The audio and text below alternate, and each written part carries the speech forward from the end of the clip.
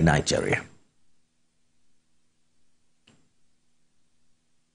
As part of efforts to enhance the Nigeria Police Force's effectiveness in crime prevention, the Nigeria Police Trust Fund has initiated a training on intelligence-led policing and surveillance.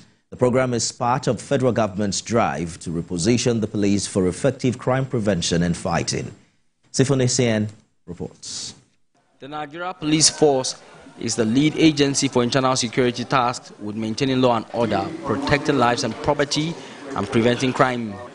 To realize these mandates, the Nigeria Police Trust Fund is supporting the training of police operatives on advanced surveillance, data analysis, and intelligence gathering. The government is making a lot of investment in equipment and tools for work.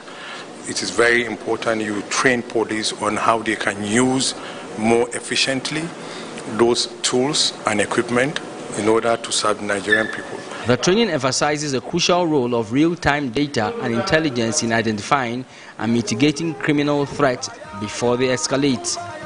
It supports the Tinubu administration's vision for a modern, intelligence-driven police force capable of handling complex security issues.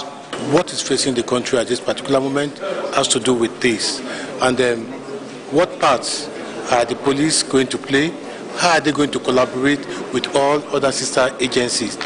All over the world, it has been decided, researchers have shown that you cannot have peace, the police will not achieve nothing without intelligence. What the NPF is trying to achieve with NPTF, Nigeria Police Trust Fund, is trying to achieve with this training is to equip the Nigerian police with global standards.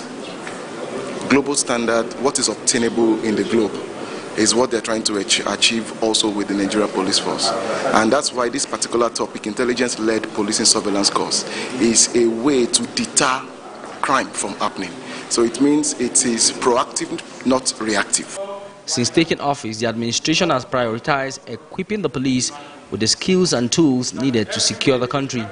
Sifonesian, TVC News, Abuja. The Minister of Aviation and Aerospace Development has unveiled plans